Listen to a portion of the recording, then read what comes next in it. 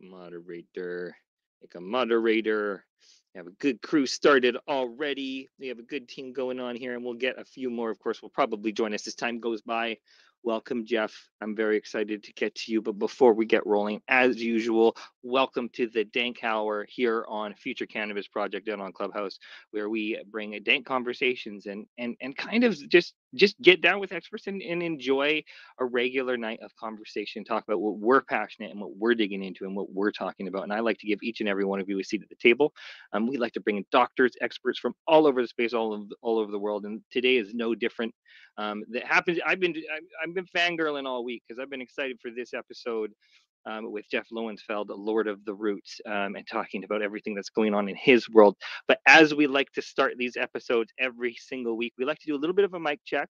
We like to say hi to our panel of experts. And as you can see, Jeff, there is a list of pictures with names at the very top. Those are the people that are on the panel speaking right now.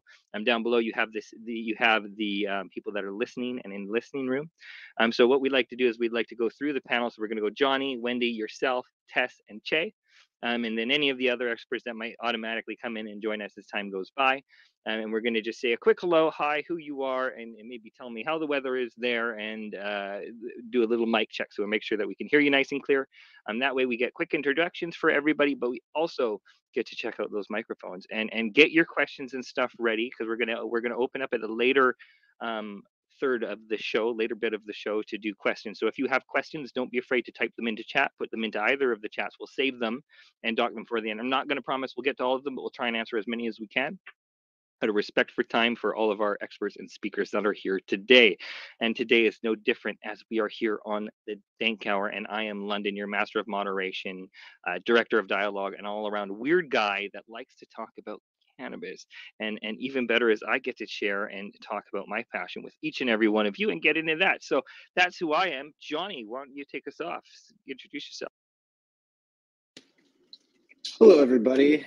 I'm Johnny. I am a cannabis cultivator by trade and all-around cannabis enthusiast, and really focusing on organic and regenerative and sustainable practices.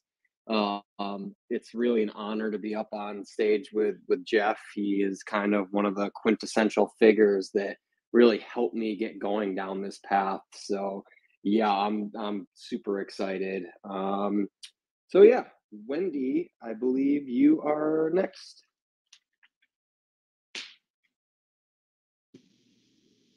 Hello, everybody. Took me a minute to figure out how to turn my mic off. It's been a while since I was on Clubhouse. My name is Wendy Kornberg, and I run Sunibus, Humboldt's Full Sun Farms. We're a small second-generation cultivation outdoor regenerative farm in southern Humboldt County. I've also been doing a bunch of advising lately, and I won't say consulting because of legal issues. Apparently, you consultants in California really have to have a lot of legalese stuff. So heading down that path eventually, but not until we're done with harvest this year. And yeah, this is amazing. I saw this posted on Facebook earlier and I was like, oh, that's one I have to get on to and listen to at least. So thank you so much for inviting me up. I'm extremely honored and privileged. And yay, Jeff, I'm so excited. I got to hear him speak at the very first Regen conference in Portland, Oregon. And I laughed and I was inspired, and I already had his books, but I was actually inspired to start reading them. And then I got it on audiobooks, which I was like, oh, yay, now I can actually listen. But I do recommend reading because you don't get the visuals. So thanks for having me, everybody.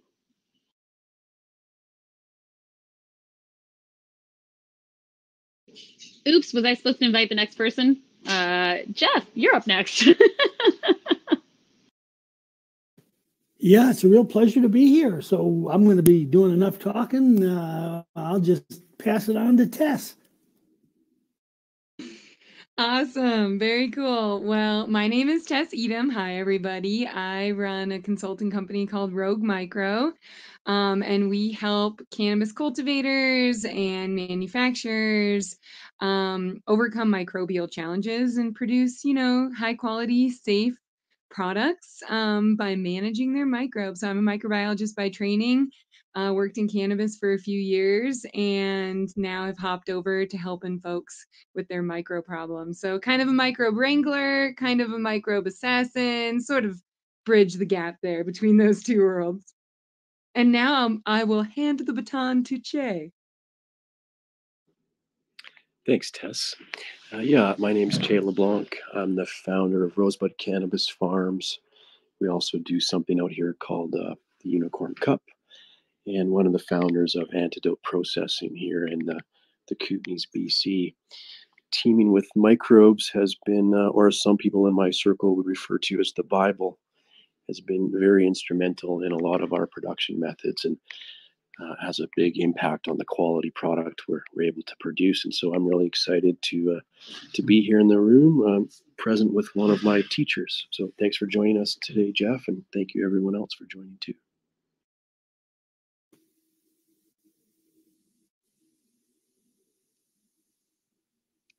Well, Jeff, I've been trying to figure out how to have this conversation. Like, what do we want to talk about? Do we want to get into the science of it? Do we want to lean into the back parts? And one of the cool things, and I'll tell you about like a little bit of the rules of how we do the day calories. It's important to segue, right? Getting into those finer details, getting into those points of conversations that kind of draw us to conclusions that we need to be at. Those are the conversations we like to highlight here. So if there's a segue or avenue, we're just going to follow it right down the path. We're going to try instructions. I was like, am I going to drill him about his book? Am I going to do this? Am I going to do that? And my thought is like, let's just hang out and get to know Jeff as you are. Yeah, Sure. And so why don't you tell us a little bit about how the hell you ended up in this wacky world that you are in now? Well, that's an interesting story to me, but I don't know if it is to anybody else. I'm an attorney by trade because I'm not smart enough to be anything else. And I was working on a gigantic project up in Alaska, and we had some political problems. And lo and behold, the company I was working for decided it was going to shut the project down. And while we were in the process of doing that, a truck driver, came into my office with a sample of soil. And he said, "This is the richest soil on earth. It's all over Alaska. I've had Dr. Elaine Ingham test it, and she says it's got 35,000 different kinds of fungi and, umpteen million different kinds of bacteria. And I want to transport this stuff out. I want you to go into business with me." Well, I didn't know what he was talking about. I was really interested in soil, but not to the extent of selling it. And lo and behold, make long story short, yeah, this was incredible soil. It did unbelievable things. And it turns out to be the soil that grows the big cabbages in the Matanuska Valley that everybody sees once a year in the newspaper when they have the big contest at the state fair. It's not the sunlight. Everybody always thought it was. The place where they grow these cabbages is 20 minutes away from Anchorage, and we can't grow them because the soil that grows these big cabbages has been removed. It's got geotechnical problems when it's 30, 40, 50 feet thick, and you can't build on it. So they take it out and they put it in a landfill, not in the Matanuska Valley where these big cabbages grow. And to confirm all of this, we now have a guy in Anchorage who has grown pumpkins 2,000 some odd pounds using the soil. So it's really unbelievable stuff. It convinced me that the microbes in the soil were the ticket to how we should be growing stuff. I learned an awful lot from Dr. Elaine Ingham, and was lucky enough to be able to take a lot of the stuff that she teaches and that she came upon and reduce it into a language where someone like myself can understand it. And so teaming with microbes came out, and that was sort of the beginning. And that might be the right place to start the conversation, because I think we all have the view of the soil food web that really is in teaming with microbes. It's Dr. Elaine Ingham's research that we codified there, and so it's a pretty simple process, although it's very complicated. But it's simply put, the exudates that a plant produces attracts bacteria and fungi. They get eaten by protozoa and nematodes. The excess is pooped out, and that's plant usable nutrients. The reason why it's plant usable nutrients is because the microbes put a charge on it, and they're able to get into the plant as a result of that charge. And that's described in Teeming with Nutrients, different book, but some of those bacteria, it turns out, and now I'm getting into the last book that just came out 2 weeks ago. Some of those bacteria don't get eaten by the nematodes and the protozoa. Some of them decide, based upon something that they smell, to move into a new area. And they're sitting right there next to the rhizosphere, and they smell this butyric acid buttered popcorn smell.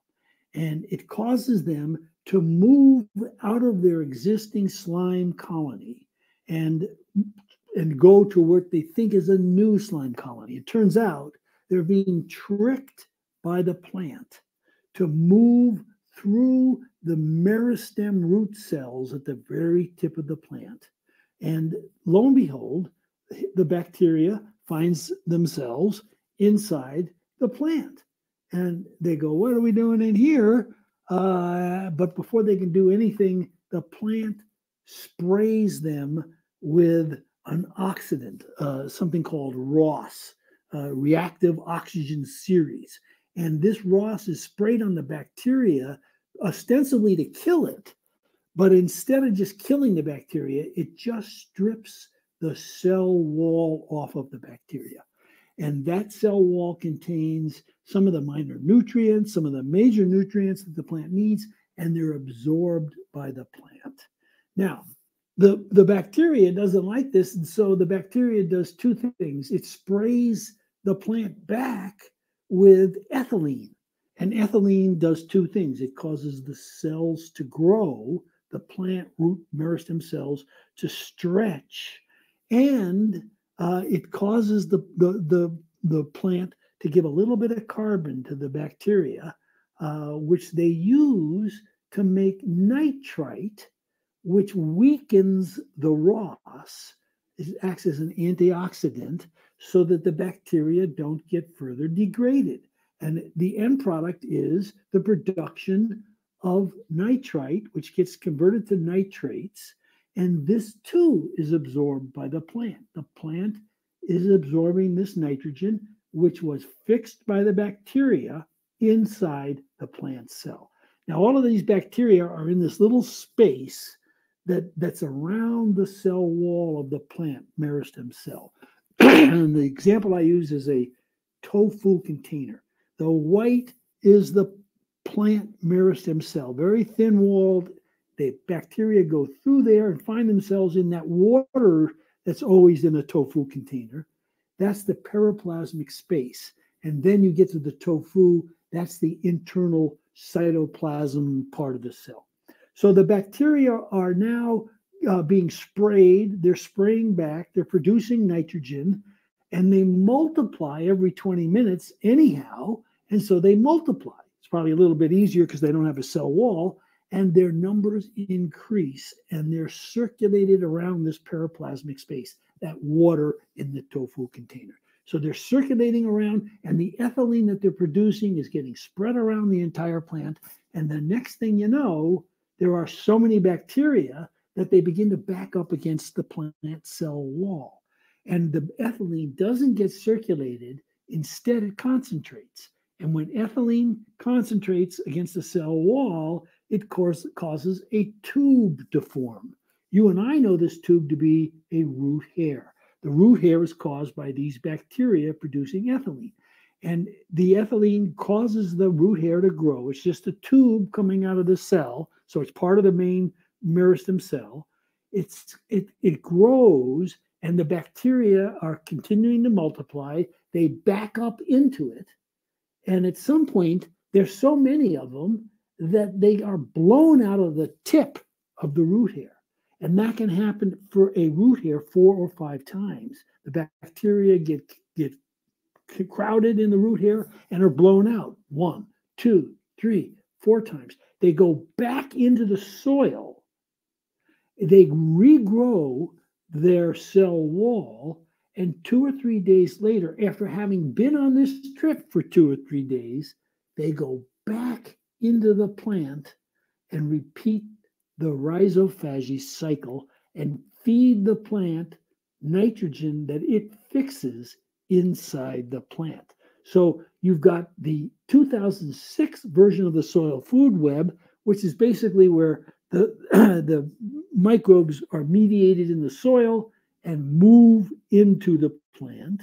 Then you've got the addition of mycorrhizal fungi in 2008 or 9. They became so plentiful that people began to recognize they were very important. And now we've got the bacteria that aren't eaten and pooped out, but instead go through this rhizophagy cycle. They're called endophytic bacteria, and they feed the plant up to 40% of the nitrogen. Which plants do this? Any plant with a root hair. If you take these bacteria out, you don't get root hairs. And then if you put the bacteria back again, root hairs grow. Whoa, who knew? Unbelievable. Now they're still taking in nutrients, but they're doing it after the rhizophagy cycle. They're very thin-walled, these root hairs, and so they're able to take in this soil-mediated type nutrient, and some of the mycorrhizal fungi are able to invade them. So that's rhizophagy. It's not something well known. It's something that adds to the soil food web, doesn't detract from what Dr. Elaine discovered. And the person behind it right now is a gentleman at Rutgers University named Dr. James White. And he's continuing to do research, some of which has some unbelievably startling implications to the growth of cannabis. So there's a thread. Oh, we got a few lines to pull there. Holy, so first of all, I want to make sure I get the name right of the doctor. Dr. James White. James White at Rutgers University. Dr. James White. He's actually a mycologist, and so some of these rhizophagy bacteria are joined by rhizophagy fungi, basically yeast, but it's really the bacteria doing it. Okay, so I mean, shit, Jeff, why you gotta drop the bombs right away? Like, no, I'm just well, because I wanted to do it before we all got too stoned. You know what I mean? That's a for sure thing, which is awesome, and we'll get into like kind of because I want to get into the cult, like some of your cultural points, because you do have this ingrained love and kind of affair with the cannabis plant that you do in your work, like you do the team. We'll get into that, but I really want to give Tess an opportunity to jump in. Because Tess is our in-house microbiologist. She's got her PhD in microbiology, and I'm sure you just tickled her fancy with all sorts of nerd talk. I was so tickled. I've been just smiling the entire time you've been talking, Jeff. So like, first of all, I love that you're talking about bacteria. I'm really a bacteriologist by training, and I know fungi are great. I love them. Don't get me wrong, but I love my bacteria. You know, they've been around a couple billion years more. They got some street cred here on planet Earth. So I really like your story and how you phrase everything too.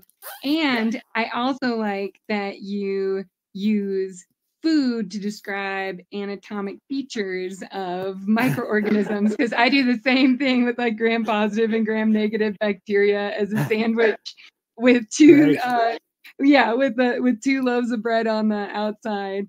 So love all those things. So like, you know, a lot of times when we talk about microbes in this industry, you know, some folks are thinking a lot more along the lines of how do I build these soil ecosystems and, you know, grow a healthy plant and things like that. But a lot of times they're just like fighting off bad microbes that could, you know, contribute to all sorts of problems.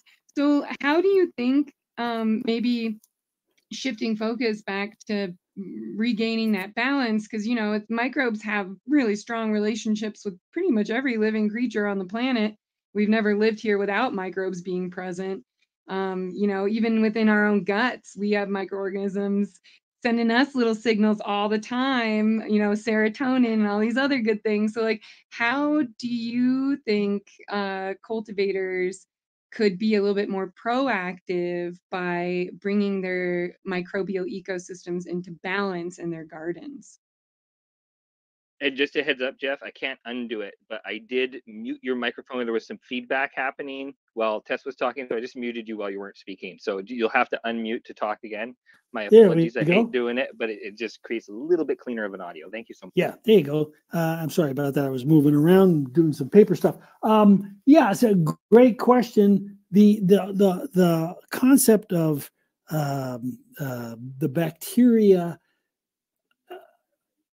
inside the plant. So the name of this book that I just published, actually literally 2 weeks ago, Teeming with Bacteria, the Organic Gardener's Guide to the endophytic bacteria and the rhizophagy cycle. So endophytic bacteria are these bacteria that live inside plants part of their life. So these rhizophagy bacteria are endophytic bacteria.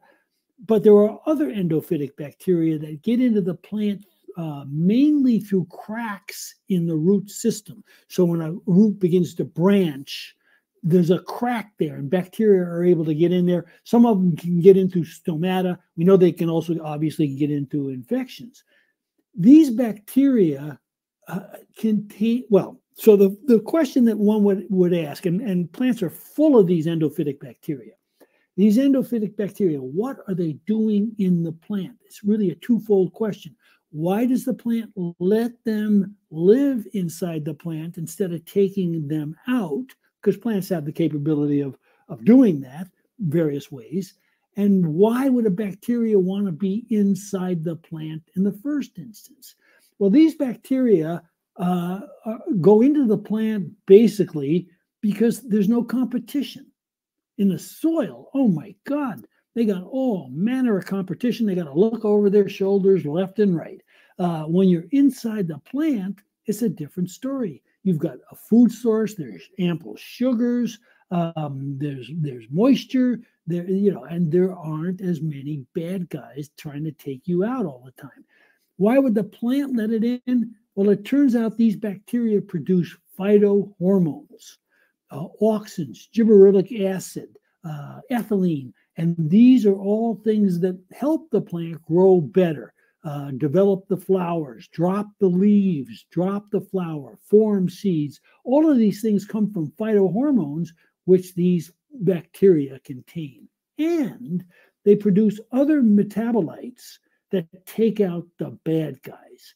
And so if you've got the right mix, you end up with some pretty fine cannabis without having to use anything other than organic material. It's just a beautiful, clean, great system. So the thing that you need to achieve is the balance. When you're out of balance, you know, that's when the bad guys take advantage of something. The biggest thing that puts plants out of balance is the chemical fertilizer that people use. You use microbial foods. You attract and feed the microbes feed the plants. The microbes in the soil produce, just like the microbes inside the plant, metabolites that take out bad guys, cytophores that lock up metals so that they don't poison the plant or take in a particular or associate with a fungi. Some of these bacteria, what are they? Plant growth promoting bacteria. They associate with fungi and help the fungi fix phosphorus. So the trick is to let nature take over, and it's a very hard thing for gardeners to do.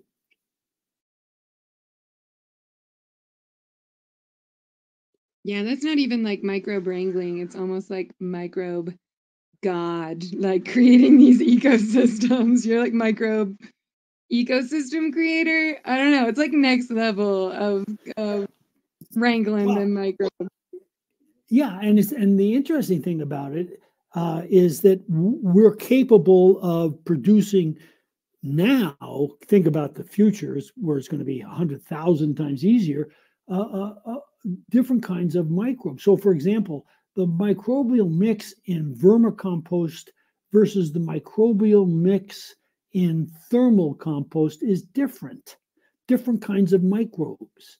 And so some plants do, these bacteria are not quite the same as the mycorrhizal fungi. We only know about 12 or 13, we're only able to produce 12 or 13 or 14 of the mycorrhizal fungi. I think the 350 different kinds, but we can only produce a very small amount of them, but they sleep around.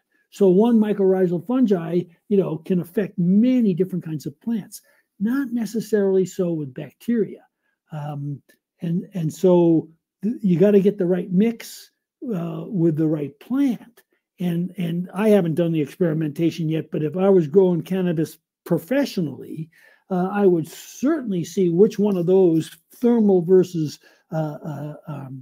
vermi does a better job growing my cannabis plants, because there's a difference. And cannabis does like one over the other, I'm sure. Or a right mix. I mean, there's a ability for research here like we can't believe. The problem is, of course, we can't see these guys. And there's no instrument yet that you can put in your pocket that you can identify them. The databases are there, and in the next 5 or 10 years, I'm convinced we're going to be able to point our telephone for camera at a liquid sample and be able to tell what's in it. It's coming, but in the meantime, we know some of the grossities, and we ought to take advantage of this stuff.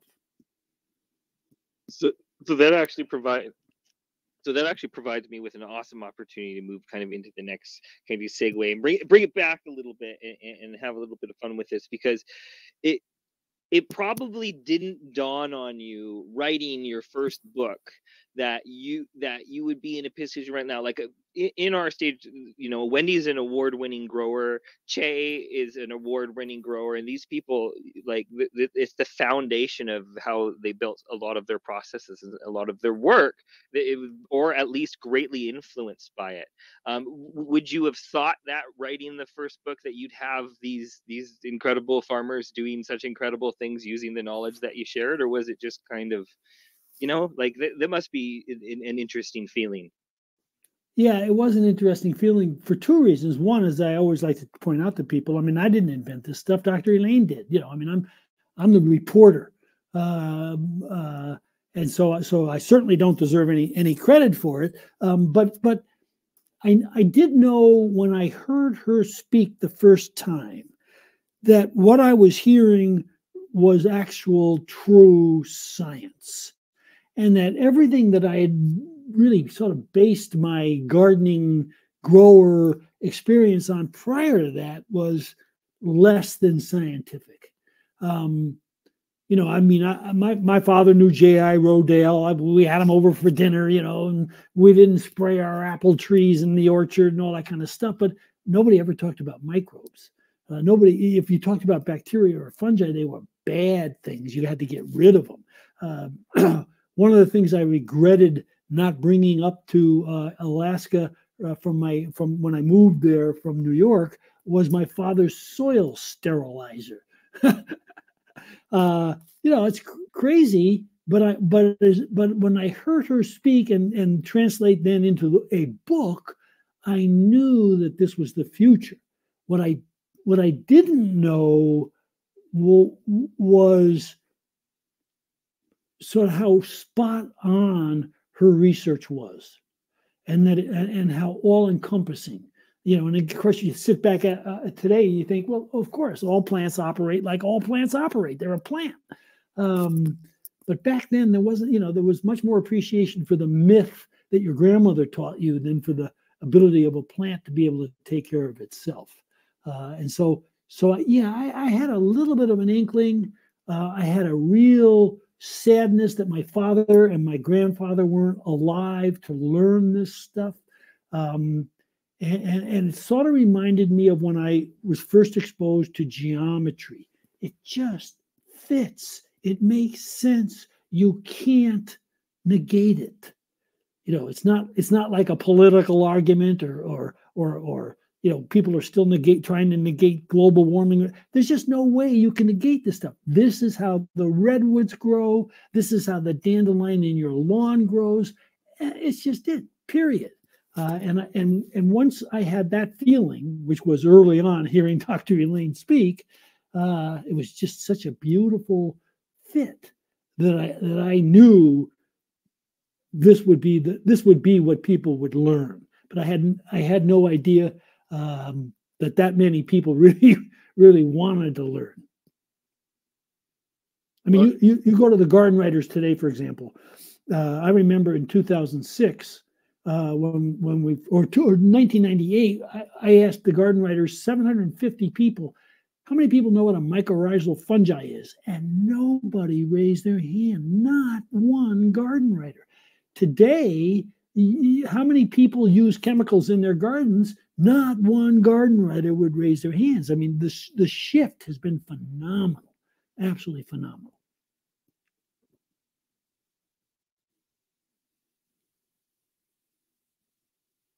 I had to take a quick minute and have a dab there. It is at the half-an-hour point, so I'd like to do a little reset and let people know what's going on. We are here on the Dank Hour Future Cannabis Project with our amazing panel of esteemed guests. Sorry, my microphone was a little bit further away from me. I just gave you a little overload there just so I can do the in between portion here. I just want to invite everybody to make sure to like and check out Jeff. I've put his website at the top. And you can get in there with his new book coming out. Make sure to be going out there and purchasing that new book. That is definitely very, very, very important. We will get into where you can and all that stuff later on in the episode. But for now, I think it's important to hit that little square on the bottom with the upwards triangle and give it a share wherever you can. Grab a replay and reshare it out somewhere. You have my permission to use whatever comes up out of this conversation in any way, shape, or form to create as much conversation as possible, because that's what we're doing. We're trying to move things forward. Now, as we did mention earlier, I was talking about these. So I'd love to give Wendy an opportunity to jump in and kind of chat, say hi, and throw together some of her 2 cents. Yeah, this is so exciting. As soon as Jeff started talking and started mentioning the rhizophagy cycle, I was like jumping up and down because I was introduced through a Zoom to Dr. James White last year on a podcast. It was the Green Bicycles podcast. And it was so cool because up until that time, I was a pretty hard fungus person. I was like the opposite of Tess, like super excited by microbiology and everything, even though I'm not a microbiologist, but I call myself an armchair scientist. But on the opposite side of the microbiological train. So very much focused on bringing fungal diversity into my soil and very much focused on trying to push that balance towards the fungus and away from the bacteria a little bit. And that conversation with Dr. White just shifted everything. I was like, oh man, I still have it all wrong. After all the things we've been reading and learning, we still don't know anything out there. And yeah, and we're super excited. In February in Massachusetts, Dr. White's actually going to be talking at the conference there. So there's an organic cultivators supernatural conference, and I'm so excited to shake that man's hand in person. But yeah, it's the more that I cultivate and the more that I look at my soil under a microscope, and I don't know half of what I'm seeing. Heck, I don't know a quarter of what I don't know a tenth of what I'm seeing. I probably don't know a hundredth of what I'm seeing under there. But I can tell the difference between fungus and bacteria for the most part. And even then, I'm still wrong sometimes. But point being that the more that I see my soil moving towards a better balance of fungal to bacterial ratio, the easier it gets for me to be cultivating with a less hands-on approach. And it's exactly what Jeff was just saying. It's so hard sometimes to step back and let nature take control. But the more you can do that, I swear, the easier it gets. And the more you get to tinker with other fun stuff, instead of, micromanaging your plants all the time, you can do some really fun experimentation. You can see, okay, I'm going to use some thermal compost over here. I'm going to use vermicompost over here, and maybe I'll play with the ratio of them over here. We used to be pretty much a strict thermal composting garden or farm, I should say. So lots of mushroom compost, lots of, you know, we use some manures and stuff too, but did not really use earthworm castings back then. They were really, really expensive, so you could only make so much on your, you know, at your home. And I wasn't doing anything to kind of look for a more fungal balance until I started learning about Korean natural farming. And, you know, kind of started playing with that and realizing, okay, you can do stuff to increase your fungal load, if you will, on your soils. And how does that play out? What, you know, what happens? And I'm like, wow, we use so much less fertilizer than we ever did before.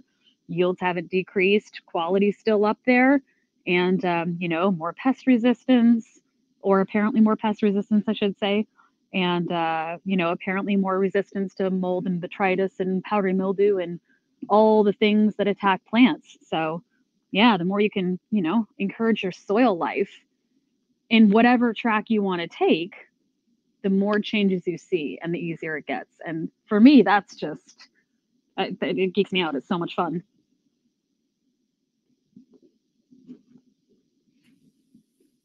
Geek's the right word, isn't it? It is, right?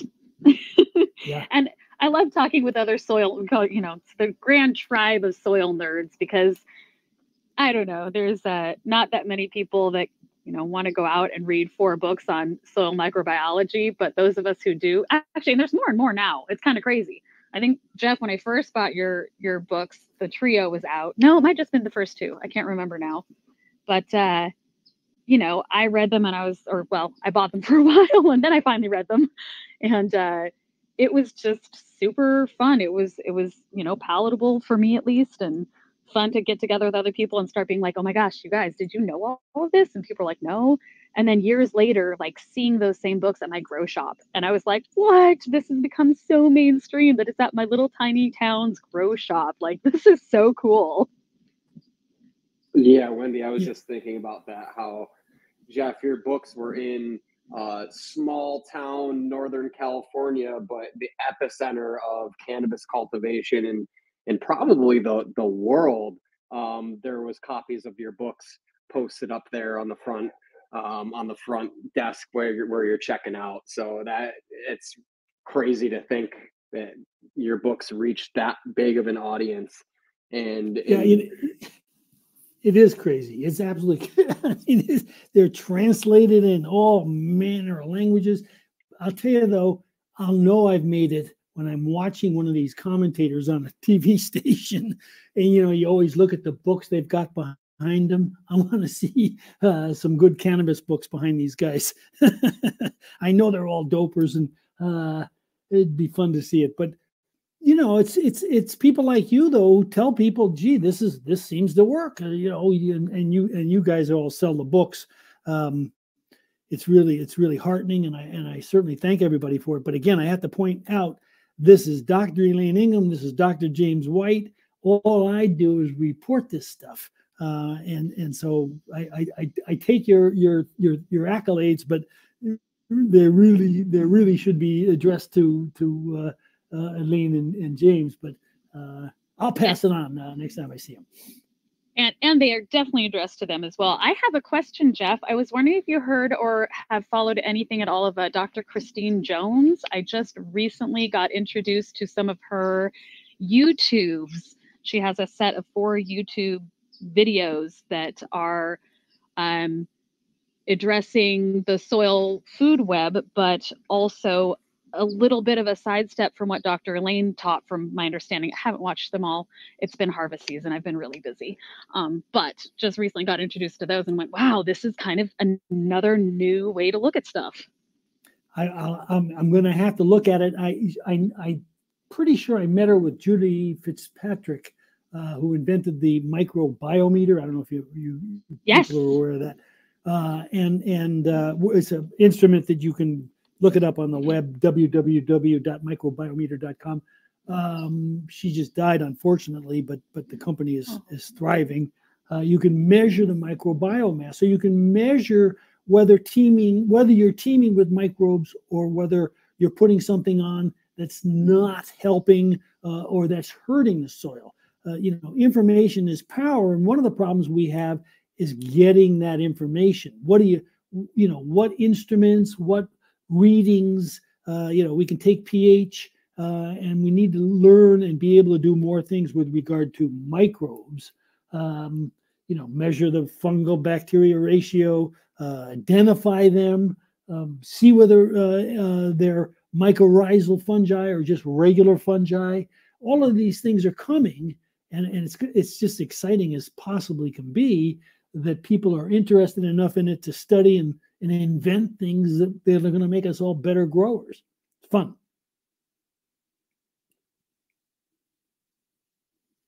These are fun episodes. I feel like I don't have to work, but I have so many questions.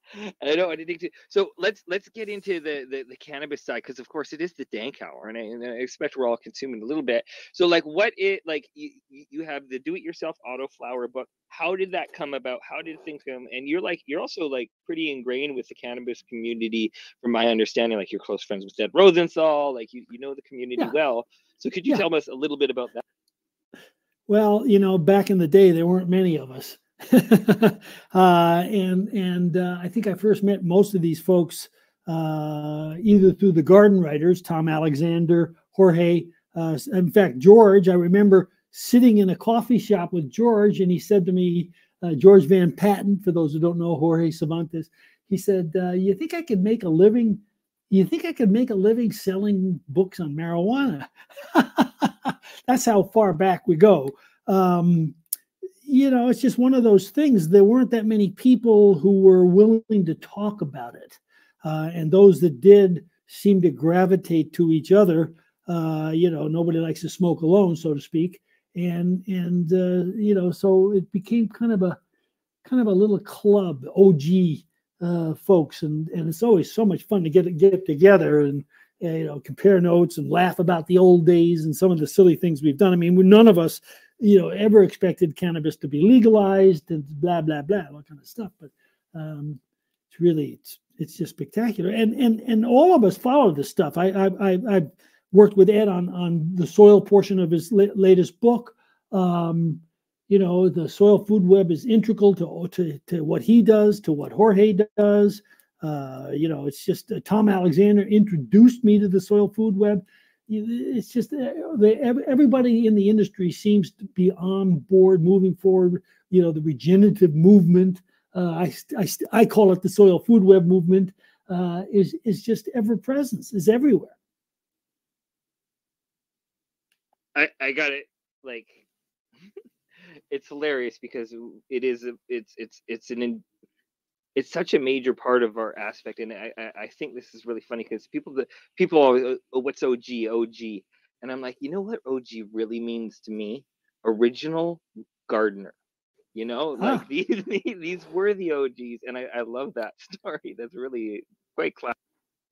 It's funny because I use it as old guy now. We're the old guys, but you're right. At the time, I mean, and it was. They all went through Operation Green Merchant. If you don't know what that is, you need to look it up. These were the pioneers. I mean, who do stuff, and some of them you've heard of an awful lot. Some of them you haven't heard of. I always sing the praise of Tom Alexander, who wrote Sansevieria Tips back in the day. He gets very little credit because he doesn't publish now. My goodness gracious, what these guys endured, in the years that they spent in the federal penitentiary and all that kind of stuff. Whew, it's unbelievable. And today it's at the point where the president of the United States, is going to put it into a different category finally. Wow, unbelievable. So it's so important that we grow it, and that we grow it using microbes so that people aren't putting chemicals in their bodies and all that good stuff. So that kind of brings me to the next segment that I wanted to get into before we open up for questions, because we will open up and you can come up on stage and ask your questions for the last 30 minutes of the episode. So in about 15 minutes, we're going to open that up. But for now, I wanted to get into that and talk about your challenges. Like I've completely lost my train of thought. Holy crap, this is strong. What were you? Give me the last tail end of what you just said there, Jeff. You got to grow properly, using the microbes so that you get the best cannabis you can. And I think probably what you were going to ask was, So what do we need to be doing? Is there anything different we have to do as a result of rhizophagy? What's different? So, what's the takeaway from all of this stuff? I think. I think you nailed that, Jeff. You really nailed that. That was exactly that was so on brand with what I was doing. You have actually I do have an awesome question. So we're going to hold off on your question just to bug people because they're going to have to wait for it. My question was, how does it feel to be one of the first people to run for a major political position that's also written a cannabis book? Yeah, pretty interesting. Although I was running for Don Young's seat, many people don't know this, but cannabis has been legal in Alaska in the privacy of your home since 1975. And Don Young was one of the founders of the cannabis, Congressman Don Young, the Cannabis Caucus, they called it. So, people didn't even, it never, ever came up, not once.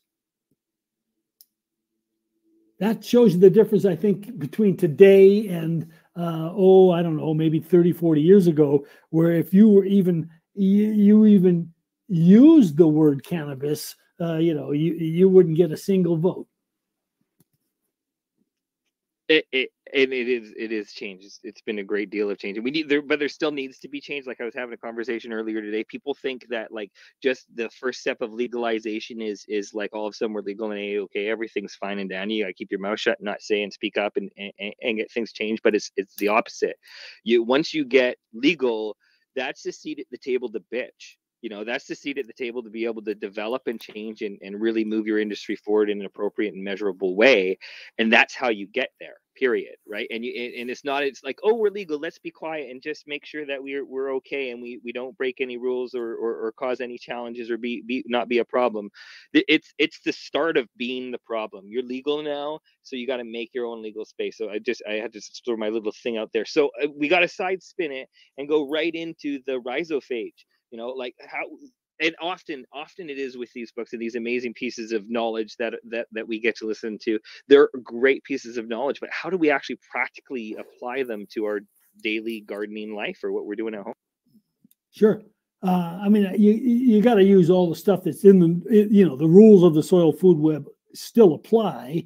There's just a couple of things that you need to do and emphasize, and most of them have to do with the seed itself. It turns out that the endophytic bacteria end up in the flower, and when a seed is formed, they get trapped in the seed, and so there's a few inside the seed, and then there's a bunch of them that are in the seed coat, and those bacteria are key because when you look at the soil for, let's just say, a Malawi cannabis plant and the soil from a Durban poison cannabis plant. When you look at the soil, generally the soil bacteria, microbes, they're generally the same, but no matter what the plant.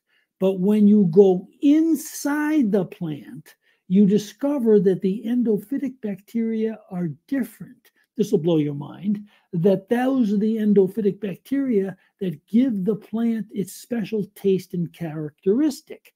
So if you grow a Durban poison plant that's from a seed 400 years ago and look at the endophytic bacteria in that plant versus one grown today, the endophytic bacteria should be pretty much the same because they're carried in the seed, they jump off the seed into the soil, and they're then available to go into the plant and become endophytic again when the new plant grows. So it's very, very important that you treat your seeds properly.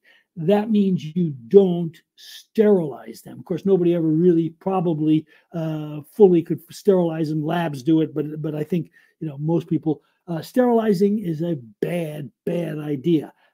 You don't store the seed in airtight containers because those bacteria need to breathe, and they actually breathe through the seed coat. So we've always been taught, you put it into a little container and you keep it dry and airtight. No, no, no, no.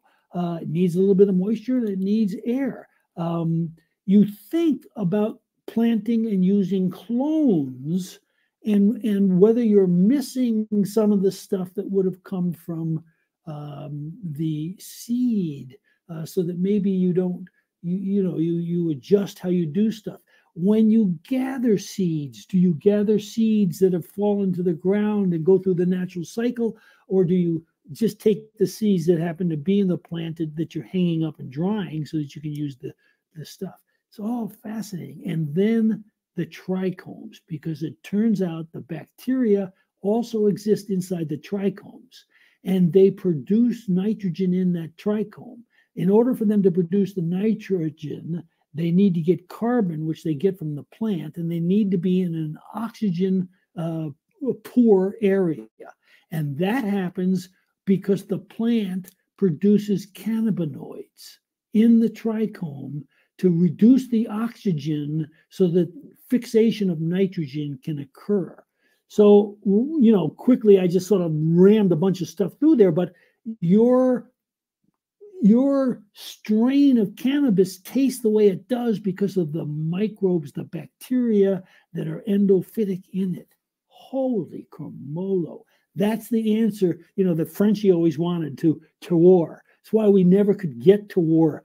You plant two plants, Durban poison and another land race in the same kind of soil, they still taste like Durban poison in another land race because they have those bacteria.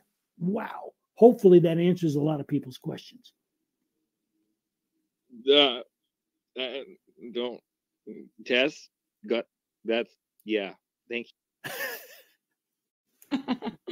That's awesome. I love it. I love the whole discussion of like terroir and how microbes contribute to these things. I mean, it's pretty well established in other plants and humans and other interactions between bacteria and fungi and other organisms that, of course, there's these relationships and there are these exchanges going on.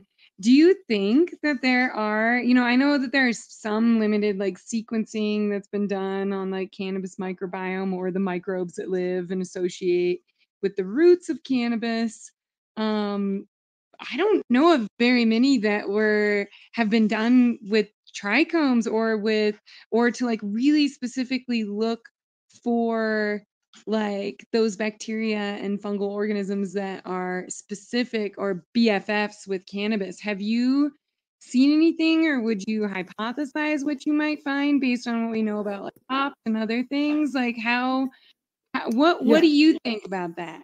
Well, there are a number of studies that are beginning to come out. Now, remember, we have a problem studying cannabis plants in the United States because of the damn federal, attitude. But there are studies that are coming out. One of them definitely demonstrates that the microbes in the plant, in the trichome, are sprayed with different kinds of cannabinoids and have an awful lot to do with the taste and the effect of that. They're beginning to identify them, as far as I know, but it's expensive and difficult work to do. I mean, the databases are there for what the microbes are. I mean, we've got bacterial databases. You've just got to get the RNA, the DNA, in order to be able to identify what they are. And they're beginning to do that. So there are, and I mentioned them in the book, and unfortunately I don't have it in front of me, and I don't mean to do this as a teaser.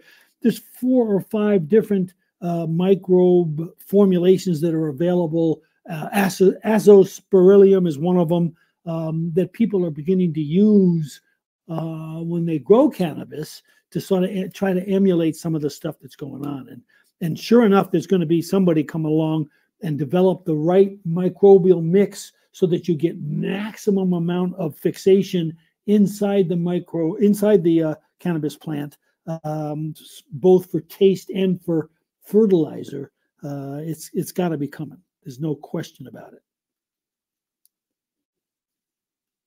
I love it. I think I totally agree with you. I think that's that's like on the agenda. And then there'll probably be like slight adaptations to, incorporate your climate if you're going outdoors. And, because not only do you want to select for and enrich for microbes that like cannabis and they have a good relationship for all sorts of different reasons, including cannabinoids and terpenes, but also they have to be able to tolerate the environment that the plants are growing in, or maybe the unique soil composition and stuff like that. So I see like this whole spectra of like, kind of like when you see those maps where it's like start planting in May and it's like all color coded purple, and it's like further south, and then June is a little further north. I wonder if we'll see those kind of regional and soil differences for the microbes that we end up like recommending for specific kinds of plants and even strains down the road. That's just like, London just had this little like gift that was like a brain exploding, and that's what's happening to me right now. Well, when you think about it, and you just stimulated something that, in my mind, I mean, I am very fond of autoflower cannabis. Incidentally, I don't use the word marijuana because it's to me, it's just a hats off to Harry Anslinger, the asshole who used marijuana because he thought it was a derogatory sounding word, blah blah blah. So I only use the word cannabis. And autoflowering cannabis to me may actually autoflower because of the bacteria that are carried in the seed, blah, blah, blah, blah. Holy crow. So I'm going to have to start thinking about that. I mean, because from my perspective, autoflowering cannabis has now gotten to the point where it's not only every bit as good as, from my perspective, as regular cannabis, but indica and sativa cannabis, but you can grow more of it per acre if you put it at 2-foot centers than you can indica or sativa. So it's gotten to the point where now it's as strong, if not stronger, blah blah blah. And of course, if you live in a place like Alaska, wow, it's the only way to go in the wintertime. But to be able to, my point was to be able to use a plant that grows in 70 days to do some of this research to, which works best. Does vermicompost versus compost? So I'm certainly hopeful that people that are listening to this show experiment with this stuff and let us know, what they're finding out, because this is brand new stuff. I think it's so fast. Oh, sorry. Go ahead, London. Sorry, I got to get this. So how I'm interpreting, okay, is that cells that bacteria stripped of their cell walls, internally, taken up into a cannabis plant, are greatly affecting the cannabinoid terpene and can even affect whether or not it's autoflower. I mean, we're talking like, this feels like a little bit like a superpower. Leeuwenhoek, you know what I mean? Like the first it does. guy But that I invented the gotta just microscope. correct one. There's a difference between, I just got to correct one thing. There's a difference between the rhizophagy endophytic bacteria, because they're just there to feed the plant and go back out, versus the ones that enter the plant and end up in the trichomes. Now, they may be capable of doing rhizophagy, but they're not doing the rhizophagy cycle in the trichome like we thought they might be. We thought they literally might be growing the trichome, just like they grow the root hair, that they might be coming out and coming down on the surface, sort of like they go back out into the soil. But instead, what the research seems to show, and it's Dr. White's student that did this, it seems to show that the endophytic bacteria in the trichome don't cause the trichome to form, but they're in there, and they're fixing nitrogen, and that nitrogen fixation requires the cannabinoids to take out the oxygen. So it's producing a cannabinoid because of the bacteria and the plant's need or desire for nitrogen. It's amazing. You bring up a really good point, Jeff. Like when you're talking about, there's breeding for the organism, but then there's all these additional attributes that you gain as part of a superorganism, or like this plus all its associations with all these other microorganisms that are contributing to it. So it's not just your DNA, and this is true in humans too. It's not just your DNA that's contributing to the phenotype, the overall expression of what is going on there.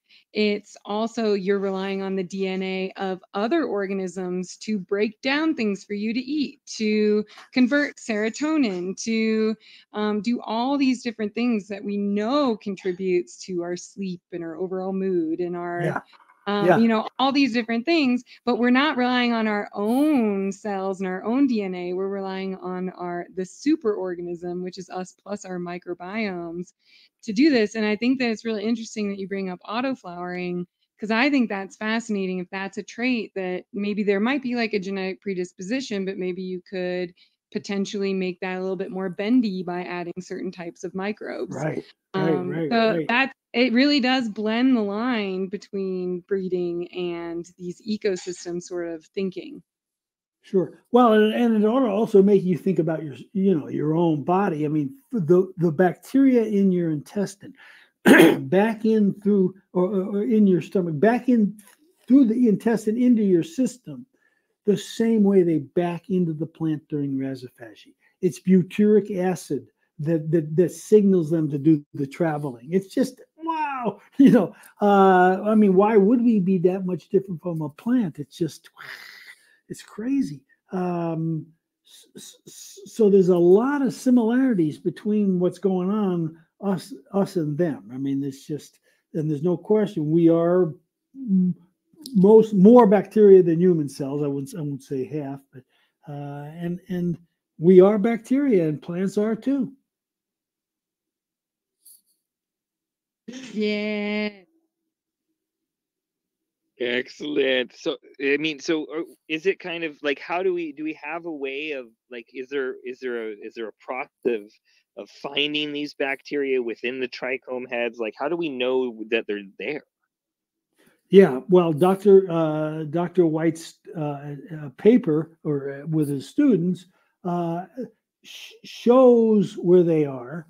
Has a very, very nice diagram. And all you need to do, it has a very, very nice diagram of what a trichome would look like.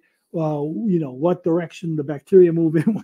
It's all there, and you can find it by Googling Dr. James White bacteria trichomes, and it should just pop up. And then you can, Google is our best friend. We can find all this great stuff.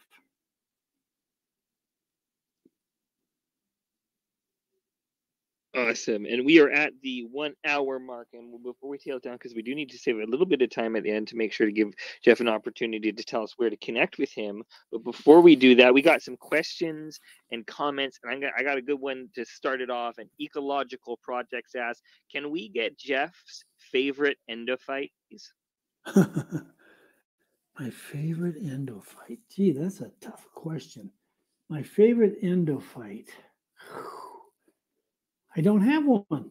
I'm going to have to get one. I don't have one. No, you can't. Do you have a favorite bacterium or something along those lines, like some sort of microbe? Well, I mean, I like them all. I think my favorite are paramecium. I love paramecium. And somebody asked, are you going to do a book called Teaming with Paramecium? I like the bacillus bacteria, which happen to be available for purchase in a lot of grocery stores. The bacillus is kind of neat because it's capable of, in adverse conditions, of saying, "Uh-oh, trouble coming," and it forms, into a spore, and it can regenerate when trouble is gone. So the bacillus is kind of fun. And Azospirillum is one of those bacillus, I believe, which specifically you can look for at a grocery store. Very cool. So Michael Wolf-Seagal asks, do bacteria have specific fluorescent levels? I'm thinking it should be possible to do fluorescence as a counting method.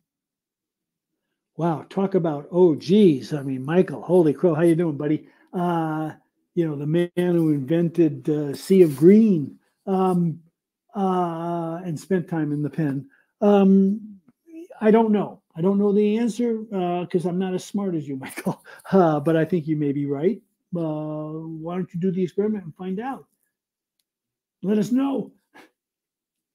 I did bring him up here to come say hi. So you want to say hi there, Michael? Okay, there I go. Yeah, hi Jeff. I think it's possible, and the reason why I don't do it is I'm still out here hunting for someone who wants to turn my brainstorms into the rainbows that lead to their pots of gold and do some serious research, because that time is coming where we're going to be able to do it, and there's a whole lot of stuff. Are you still playing with the attentive light? Is it affecting, have you noticed it affecting what's there in the surface of the soils? Yeah, I post COVID, or pre COVID, I stopped at COVID, and I have not. I've been following and chatting with these guys. There are a couple of grow places that are using them. They're fabulous. I have not studied the soil in these plants, nor have I for LED for that matter either. I remember when we were looking at the light, and you had some conversations about. I mean, the whole question of light and microbes, they're so intricately involved and tied together. Another area of research worth doing. At some point in time, we're going to get, as you alluded to, university sanctioned microbial cannabis light fluorescent, Katie bar the door research on our favorite plant.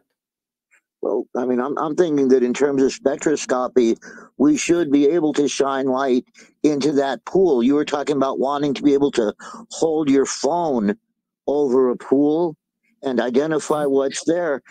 And the science of optics has come so far, and electroscopy, and electron microscopy, that I would think that if you've got something that's putting out particular frequencies, you ought to be able to get it back. I agree. I agree. And be able to identify it that way.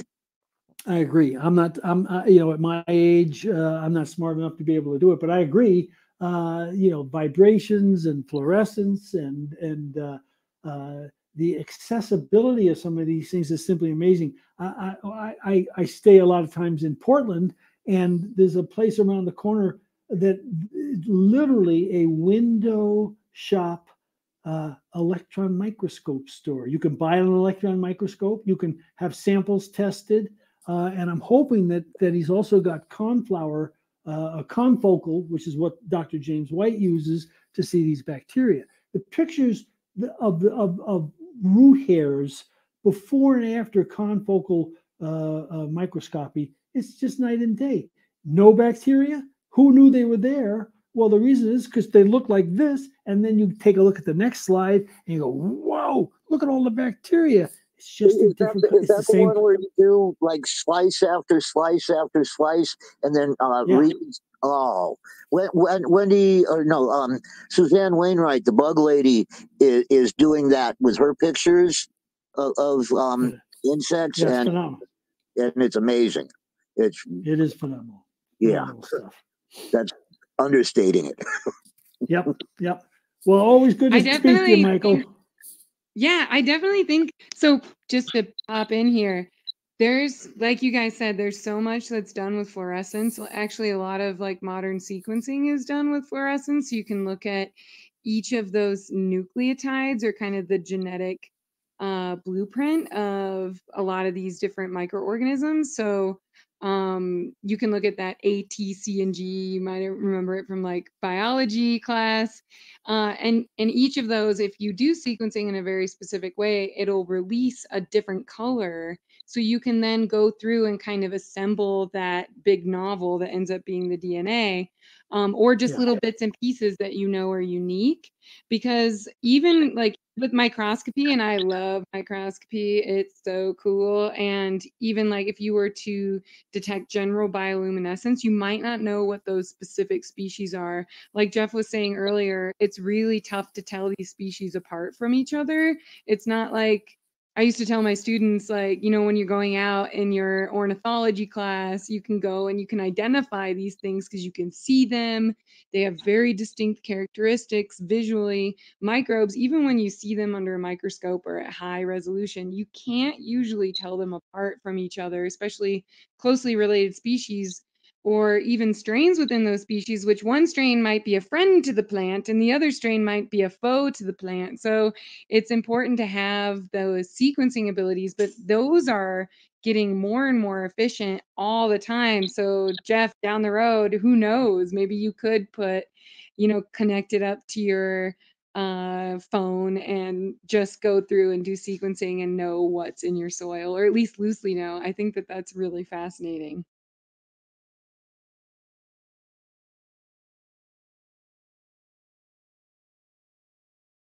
As for questions, I don't see a lot of other ones. Jeff, did you have a response?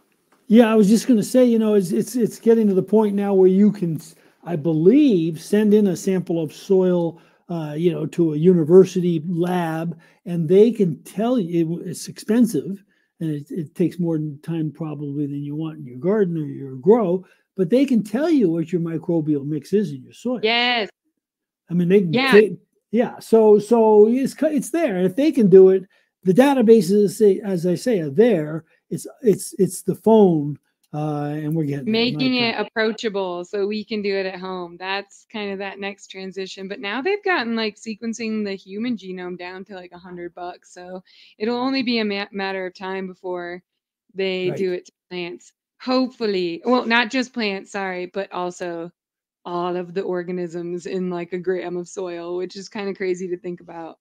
Yeah, and it is amazing. I mean, you know, you've got guys like Michael and me. We can remember, you know, having a Brownie camera with 12 pictures in it, and you had to wait, you know, over the course of a month and a half to figure out what 12 things you wanted to take a picture of.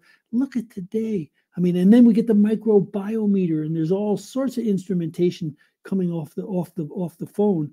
It's there. We're going to get there, and we're going to get to the point where the big companies, you know, the evil chemical companies, are going to abandon chemicals for biologics, and we're going to be growing our food in a much more sustainable way using biologics as opposed to chemical ferts and chemical pesticides. There's no question about it, because it makes so much sense from a sustainability, from a regenerative perspective, to take us back to the beginning, we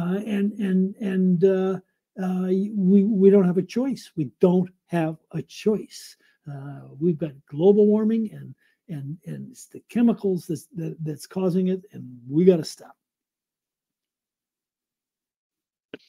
So that being said, we're at the tail end here, and before we ask you the last question, which is where and what and why and how we can support you, I wanted to take an opportunity and ask you, like, because we talked a little bit about technology and it developing forward. Is there a good piece of technology, a piece of equipment that someone can buy that can be serious, that can help them, you know, get ahead of the game, or not even ahead of the game, just help them understand a little bit more than maybe they did yesterday?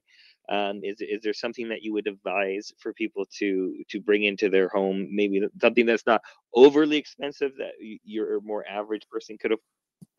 Yeah, I mean, if you can get a microscope, but who can get a microscope for $100 or so? I really like the microbiometer. I advise the company, I should tell people, but you know, to know whether what you're doing to your soil is increasing its quality or decreasing its quality, or doing nothing at all and you're wasting your money, is very important. And if you're a cannabis grower, you know, you want to only use organic stuff. You want to be able to test whether that organic stuff you're using is working, and the microbiometer is the way to go. So I hate to do this, but Susan Wainwright seemed to have jumped into the audience, so we're going to give her an invite up. Yeah. See if she wants to come say hi. And I did shoot you an invite, Susan. If you want to come say hi, We are coming to the tail end. There we go. It looks like she's now a speaker. Welcome to the stage. You will have to unmute to speak if you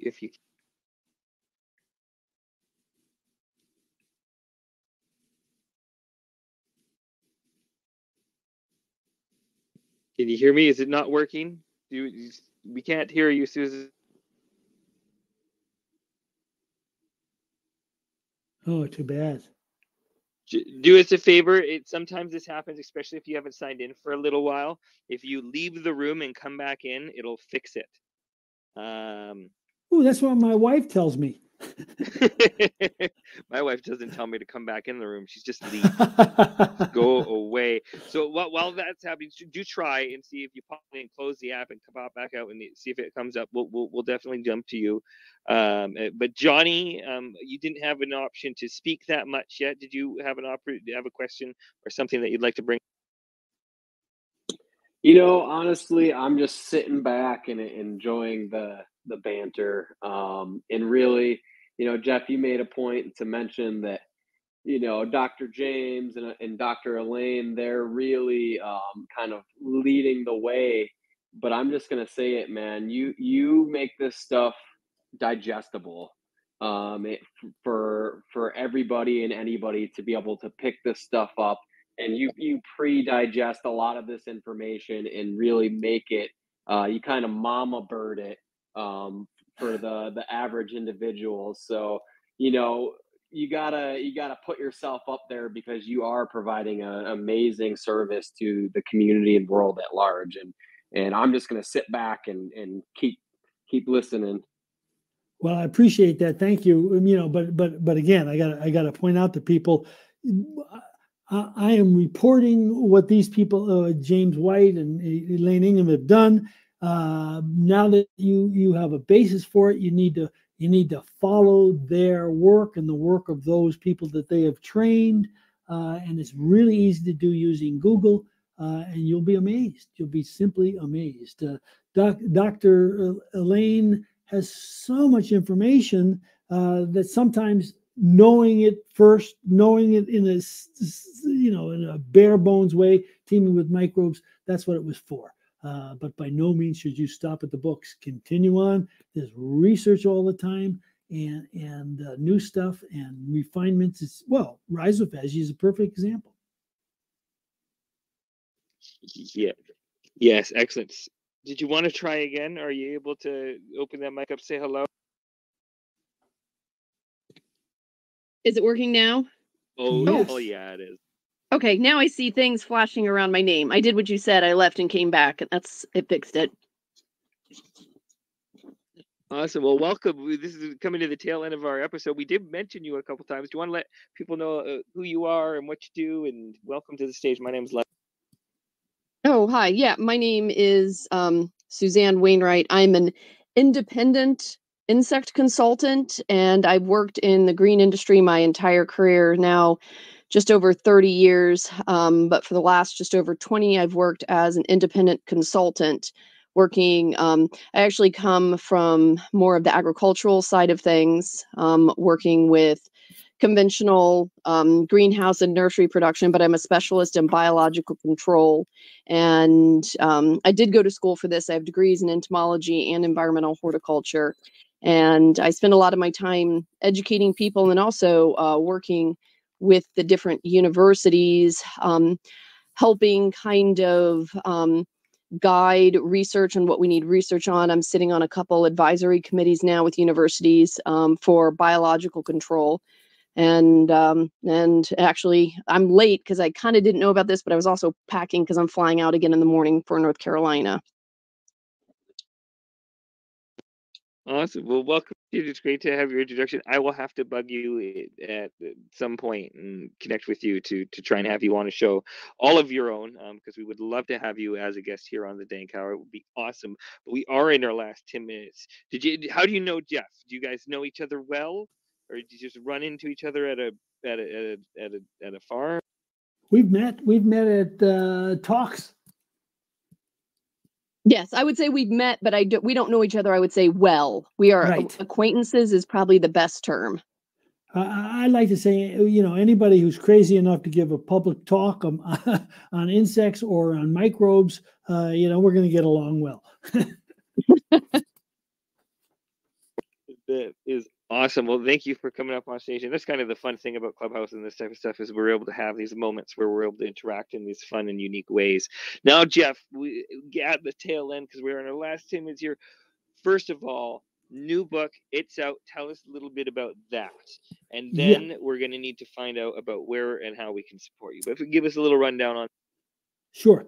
My book is Teeming with Bacteria, the Organic Gardener's Guide to Endophytic Bacteria and the Rhizophagy Cycle. Whew, quite a mouthful. You can get it anywhere books are sold. Amazon, obviously, is the logical place. It is in Kindle as well as hard copy, and I'm told it's also in Audible.